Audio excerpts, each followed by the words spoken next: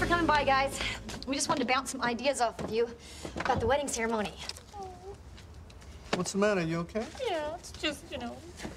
Monica said wedding. So we wanted to know if one of you would like to read something at the ceremony.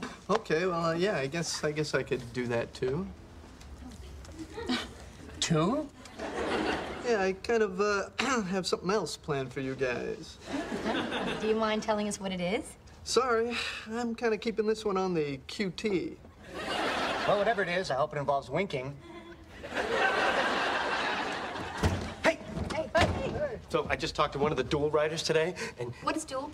Days of Our Lives. Anyway, you're not gonna believe it. My character is coming out of his coma. Oh, that's right. And not only that, I'm getting a new brain. So great things are happening at work and in your personal life. Wait, what do you mean you're getting a new brain? Oh, well, they're killing off one of the characters on the show, and when she dies, her brain is being transplanted into my body. What? A brain transplant? It's ridiculous. Well, I think it's ridiculous that you haven't had sex in 3.5 months.